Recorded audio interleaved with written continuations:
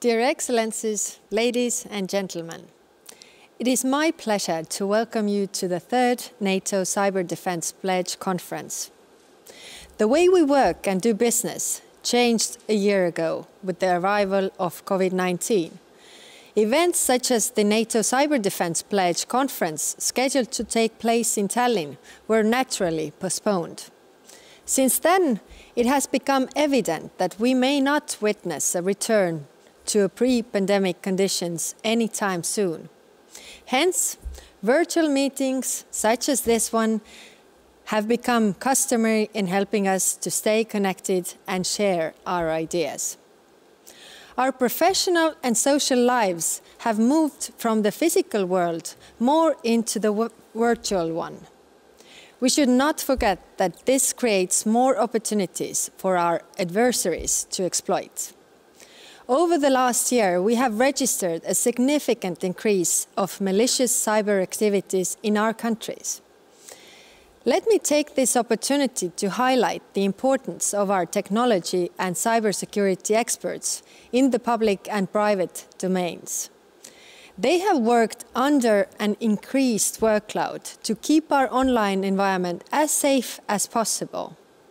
Over the last year, particularly worrying were the attacks against healthcare services and research institutions working on vaccines. Cyber incidents against vital services and governments can result in serious outcomes. State-led actors continuously test and probe allies for security gaps. Sometimes it is by adversaries situated in our immediate neighborhood, and sometimes by rivals across the globe. It is important to keep in mind that cyberspace knows no borders, and what could be considered a regional threat in conventional domain can easily become a global threat in the cyber domain. Last year brought progress in cybersecurity discussions on a global scale. In March 2021, all 193 nations reaffirmed their international law, in particular the Charter of the United Nations. This is applicable and essential to maintaining peace, security and stability in cyberspace. All nations would gain from a normative and predictable behavior in cyberspace. It is important that all nations behave accordingly, but we must recognize that cyberspace is at the forefront of increased global competition, and democratic nations must stand together against deviations from acceptable behavior.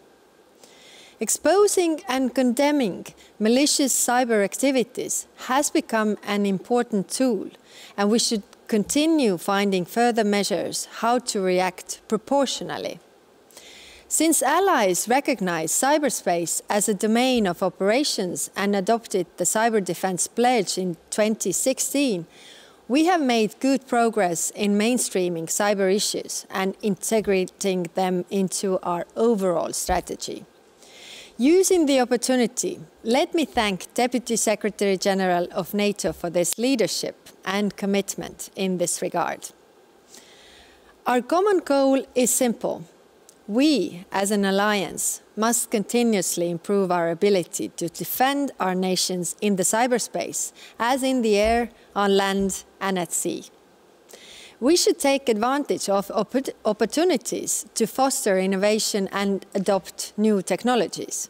At the same time, we must make sure that the new technologies and their supply chain are secure from outside interference.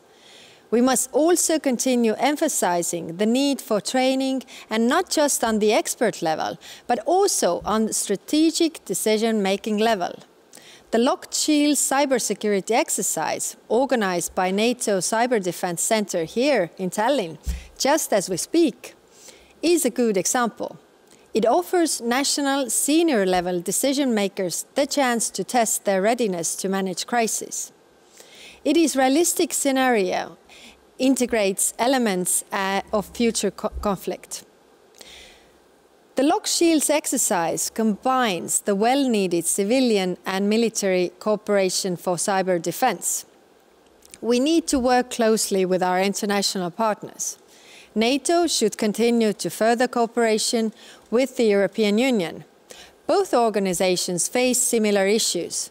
Both could provide complementary means to the member states to strengthen resilience and cybersecurity. We should also continue cooperating with our eastern partners, especially Georgia and Ukraine, to improve their cyber defense posture. Of course, our support to Ukraine today should extend far beyond the cyber domain. Russian military activities threatening Ukraine are of grave concern, and we are closely monitoring the situation.